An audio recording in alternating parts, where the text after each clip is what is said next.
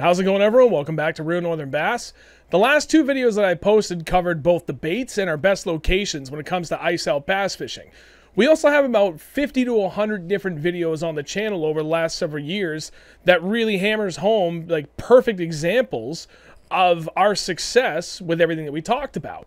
One of the things that we talk about a lot, but we almost never show on the channel, is when things don't go well and we struggle. What does that mean? What does that look like? And more importantly, what do you do in those instances? What you do largely depends on what happened during the day.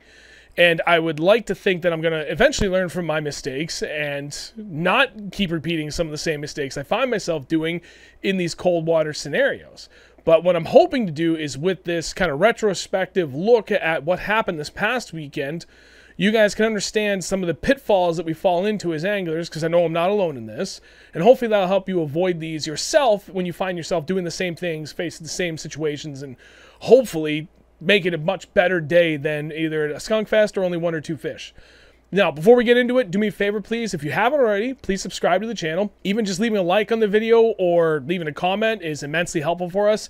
If you do leave a comment, I'm always checking it every single day and I respond to everything. So this is going to be a little bit about me in the front of the camera and then cutting back to a little bit of footage from our past weekend to show how something that is a constant pitfall for me are false positives, or really outliers is what they are. And something happens that lines up just perfectly with everything that I had talked about, because what I talk about is based off of years and years of experience myself on the water. So what happens when you go out, one of the first one or two things that you do checks off every single one of those boxes, and then nothing happens for the rest of the day. You just don't understand how to pivot.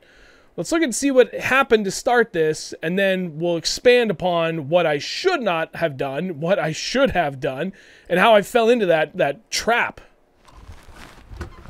Oh. All right, let's see how this jig rod works. There's a fish. Oh, yeah. Oh my God, they're all over the bottom right now. I'm going for jig first because I want to feel this.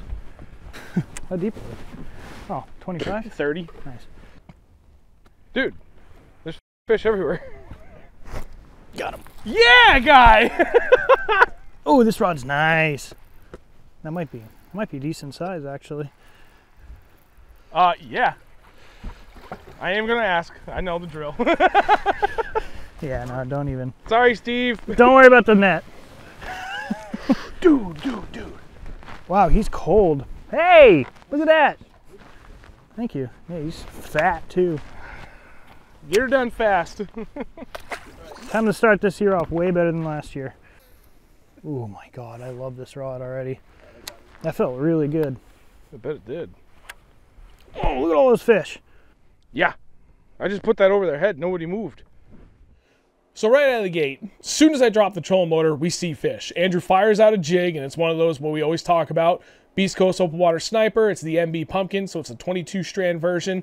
And a 2.8 inch slow flow swim bait trailer on the back from Beast Coast Fishing as well. First cast, sticks a fish. That was awesome, but also problematic for me in the long run. We were out deep. We were on from a steep bank coming down. It flattens out and it stays flat for a little ways. So at this time of the year, I will come up to that flat, start out deep and work my way up to the bank. And especially if there's structure in that particular area I'm starting at, then yeah, I'm going to work deep and work my way up to it. Checked off every single box with that first fish. They were at the bottom of that flat, very, very close to, but just a little bit off the beginning of that bank. They were out 30-ish feet, which is like a perfectly good money spot for us at this time of the year. And they bit the thing that we like throwing the most. But we saw a stack of bait, we saw a stack of bass, and then boom, Andrew hooks a fish first cast. That was awesome because, hey, literally everything we looked for, the fish were there, and we put one in the boat. But it was also bad because it had everything we were looking for, and we put a fish in the boat right away. So what I found myself doing later in the day that I tried to correct, but albeit way too late, was I fell into the pitfall of having that first false positive, an outlier of a catch, drive my decision making the rest of the day. There were other areas that we did try to look at, but the vast majority of those areas were similar to everything else that we had found those fish in to begin with. For the next 6 hours, we spun our wheels trying to replicate that bite. On this particular body of water, there was probably 6 or so other spots that mimicked almost everything to a T where we caught that first fish. And we went through and we hammered it. with every technique I've ever talked about and some that I almost never talk about. Tried every different color variation on baits that we had, and just while we were seeing fish, and especially with active target, we could see they were reacting. Trying to get them to commit was a completely different story. We couldn't get another bite until later on the end of the day, almost, oh boy, I think this was like in the last hour. Now this was 7 hours after we had put the boat in. I finally caught my first fish of the day, and this time went back to Demiki rig. There's a stack of bait right below us. Really? Yep. I mean, for all we know, those could be smallies. Those are smallies. Those are bigger. Really? Look at this. Oh, wow. Good. Oh.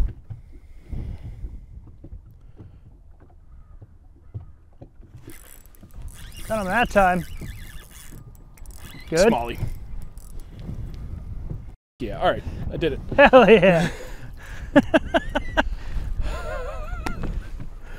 I get a picture, please? Yep. Just because we're on the struggle bus all goddamn Put it on day. 0.5 so it looks huge. There you go. Thanks. Yes. I dropped it down. He came right back. I know. I saw. I watched. It was sick. So while trying to fish that same pattern that produced one fish at the very beginning of the day, did eventually produce another. I really do feel like that we didn't try our best to really change what we were doing to try and make the most out of this. When we're fishing at this time of the year, and we have a situation like that first thing in the morning, we know roughly where the fish should be.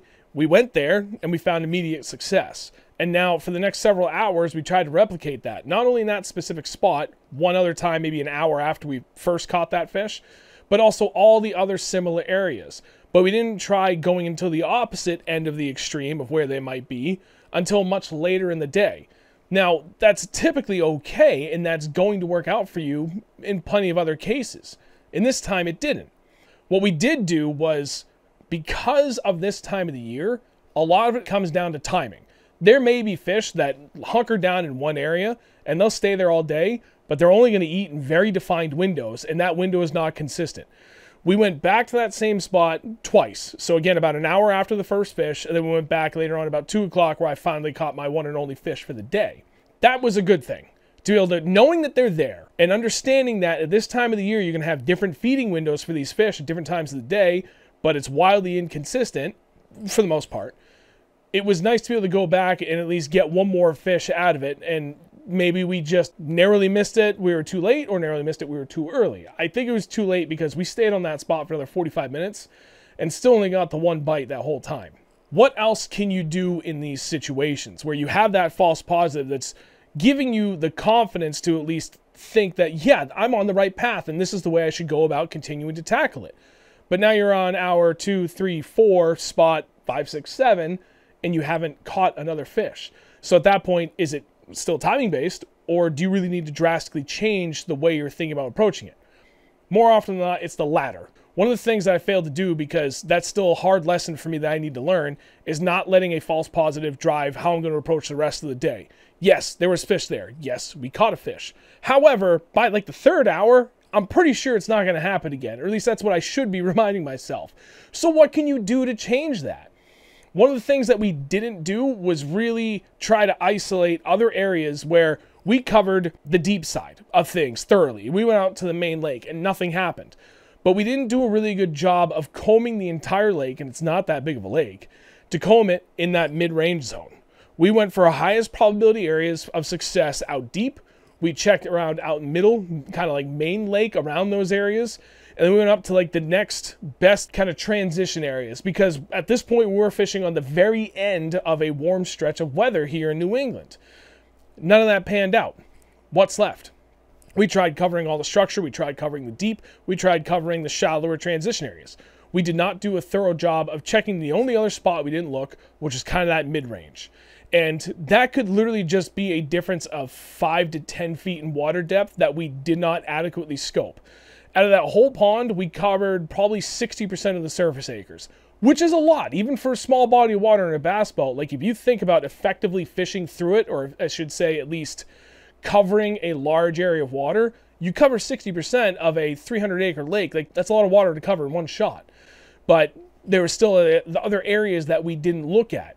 Going back to some of the other topics we've covered, and especially in that last video, like covering dwell areas, we did a very poor job of going back and circling on that to see, okay, well, maybe because we've had this stable weather at a more consistent depth at this point, even with the water being as cold as it was 37 degrees in the main lake, and it got as warm as 39.5 degrees in some of the shallower, like mid to shallow range areas that we looked at. We didn't look because I made the mistake of letting that outlier, that false positive first thing in the morning, drive my attention and focus. And the thing I find that I still constantly make mistakes with is not stopping fishing for just 10 minutes to kind of let my brain settle down, stop getting input that I'm getting from every single cast, because that's just the way I am as a person, and that translates into the way I fish, where I'm constantly trying to dissect every single aspect of every single cast. I should have given myself 10, 15, 20 minutes, whatever it was, to be able to just sit down and really think, okay, what have we done? And what have we not done yet? What's left in that area of not done that makes the most sense? And are there multiple spots that kind of fit that criteria that you can go through? That is by far the best advice I can give in these situations. As much as we all want to go out and put in the research and try to have the best days that we can, there are going to be days where you don't have the answer. And that's got to be okay, because even the best anglers in the world are going to go out there and get their teeth kicked in every once in a while. And that's even in ideal conditions. You're trying to find fish in by far the hardest conditions that you will face all year long. Don't beat yourself up over a tough day of cold water bass fishing, because this isn't easy. Nothing about this is easy. We can make it easier, but that doesn't necessarily make it easy.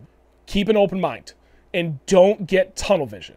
That's the biggest lesson out of all of this. And it's a mistake that I often find myself repeating. I get tunnel vision at this time of the year. Later on, when the water's warmer, I find myself not making that same mistake over and over again. But man, when it comes to that cold water, and especially where I don't get out as often as I want, so my desire to fish and try and put a fish in the boat will outweigh my common sense. Like, hey, idiot, you haven't caught a fish in 6 hours. Maybe you should try to do something really different. I let myself get caught up in my own excitement and that tunnel vision of seeing my buddy's success not let me go through the natural progression of trying to figure out the bite for the day. You just need to continue to eliminate the things that you've already tried and try something else. And if literally everything fails, then you got to understand that it's sometimes, especially this time of the year, lakes just don't turn on. December, January, February, and sometimes even a little bit into March, these places should be covered in ice. That water's cold.